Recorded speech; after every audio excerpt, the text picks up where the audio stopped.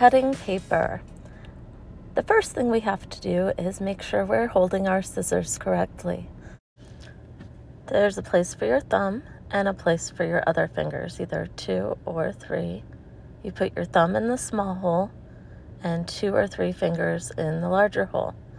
When you cut, you always keep your scissors pointing away from you. You never want to have them turned around towards you or sideways. Cut straight forward. So what we're going to do is we're going to cut these shapes apart without cutting on the line first, so that we have individual papers.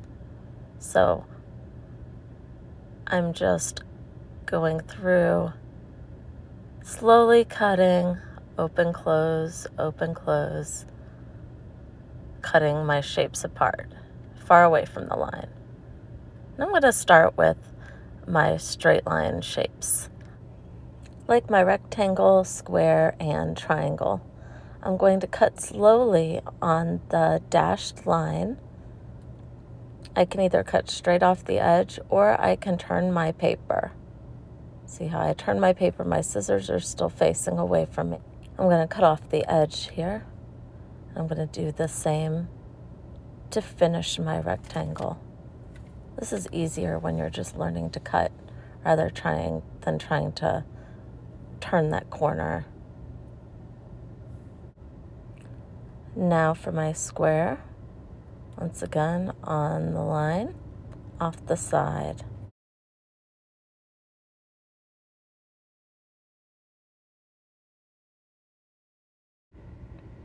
When you cut slowly. I'm cutting my triangle. I go off the side of the paper, go slowly on the line, off the edge of the paper, and for my final cut.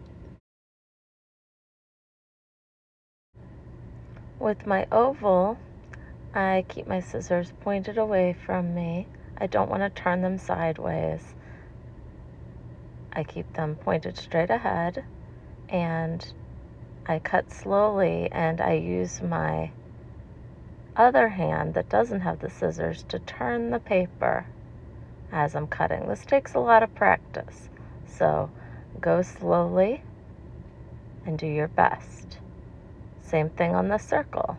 Scissors pointed away from me, and I use my hand that's holding the paper to turn the paper. Scissors point straight ahead, and I open, close slowly.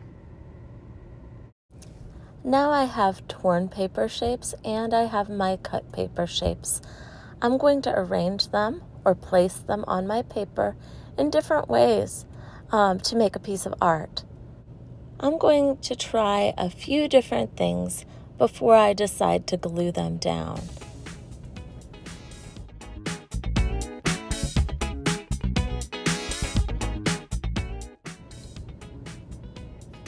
Let's see. I have a house, a tree, and a moon. Let's try again.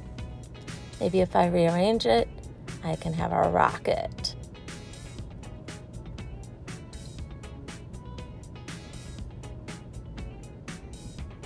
What does this look like? Maybe an ice cream cone? Why not? A cherry. I have a circle head, an oval body, torn paper for a beak, triangle for a wing, and a little tail made a bird. I can turn those sideways and make some kind of an animal. All I have to do is cut up one of my scraps to make legs. And there's a nose. I can use crayon Slater to draw the eyes. And I have an animal. I could add big ears to make a dog. I could add little ears to make a cat. One more. I'm using my square for a head, rectangle for a body, and I'm going to make some kind of guy here.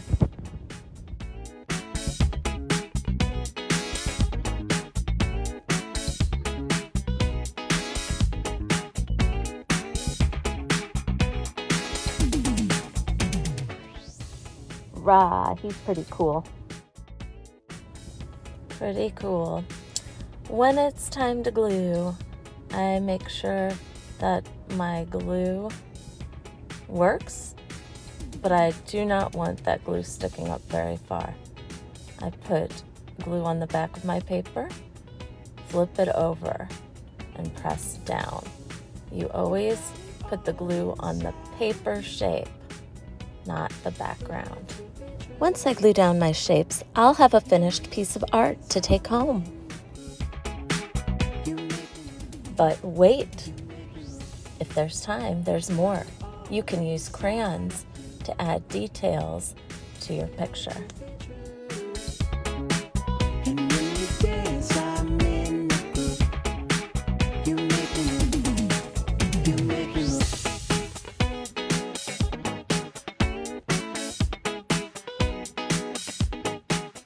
And my art is finished. You too can make really cool pictures using torn and cut paper. Can't wait to see what you're going to make.